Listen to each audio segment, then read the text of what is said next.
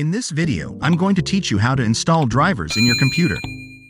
The first options is through Windows Updates. Click your Windows Start menu. Type this PC. Right-click this PC and select Properties.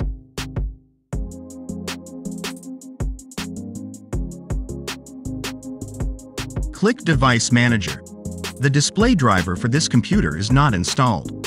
I'm going to right-click the display adapter to install the driver using Windows Updates. Make sure that you have internet connections. Right-click the display adapter.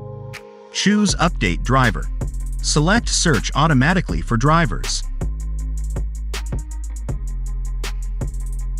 Click Search for updated drivers on Windows Update.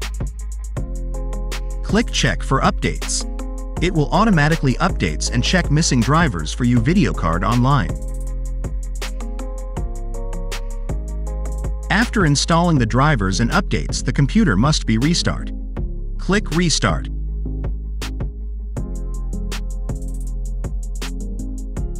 After the reboot or restart, the display resolution has improved. In the updates history, you will see that Windows download and install the display driver. Another way of installing drivers is by using Driver Pack. Open your browser and type Driver Pack. Click Download Full.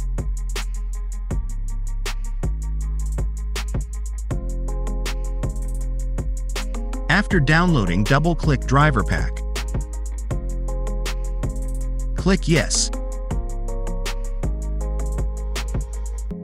Click Expert Mode.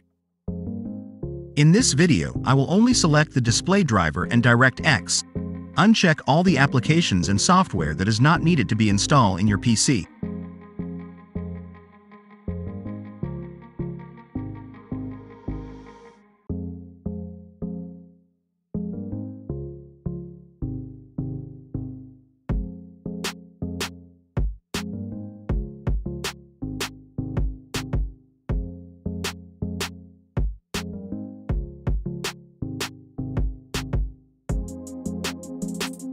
Click Install.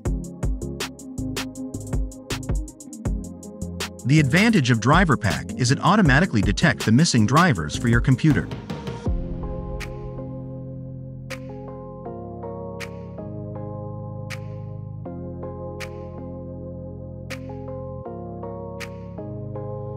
We had successfully installed the display driver.